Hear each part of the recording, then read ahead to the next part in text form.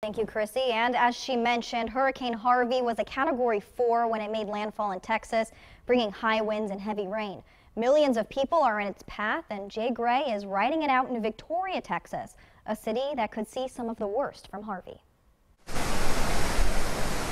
The attack is relentless. The outer bands are hitting Rockport right now. Harvey overpowering the Texas coast, unleashing winds of 130 miles an hour and constant driving rain. I think it's going to be really bad. My whole street's probably going to be extremely flooded, underwater. 11 million people are in the path of what could be unprecedented flooding. Some areas expecting to see 3 feet of water or more over the next several days.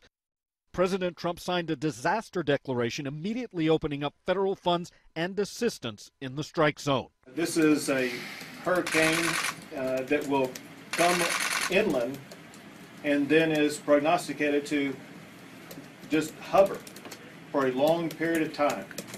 It could be days. The intensity of the storm can be seen in this NOAA satellite imagery.